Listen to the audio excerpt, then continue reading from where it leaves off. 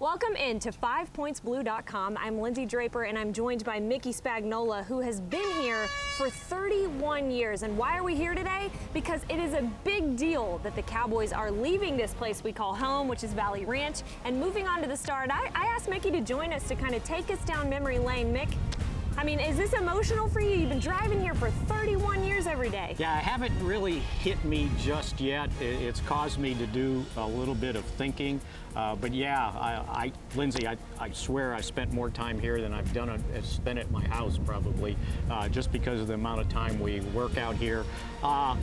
You know, when those things hit you, I think is if they happen to tear the place down, then it's not here anymore. It didn't hit me at Texas Stadium till I realized the last time I went in there, and it was going to be blown up in about a week, and then kind of the emotion hit. Can you kind of help me explain to viewers and fans who might think, great, you're getting a new facility, good for you, but this place is so full of tradition and the people who have been through here up and down these halls, I mean, it's emotional. Yeah, if you think about it, because every head coach the Cowboys have had worked in that office that Jason Garrett's in right now. So all of them, from Bill Parcells to Jimmy Johnson, Chan Gailey, Barry Switzer, Dave Campo. So they've all worked in there, and just the amount of guys that have walked through here. And I think, you know, the neat thing is Jason Garrett did a good job of bringing up the history of the place and bringing up the history of the Cowboys. And I think that has certainly helped out for people to appreciate what's been accomplished here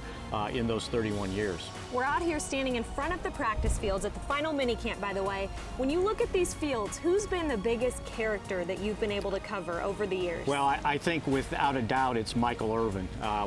Anytime Michael Irvin was out on the practice field, anytime he was in the building, anytime he was in the locker room, you knew he was there. Mickey, thanks so much for joining us and taking us down memory lane. We look forward to creating new memories at the Star in Frisco. We move there in mid-July. Looking forward to it. Thanks for tuning in to 5pointsblue.com.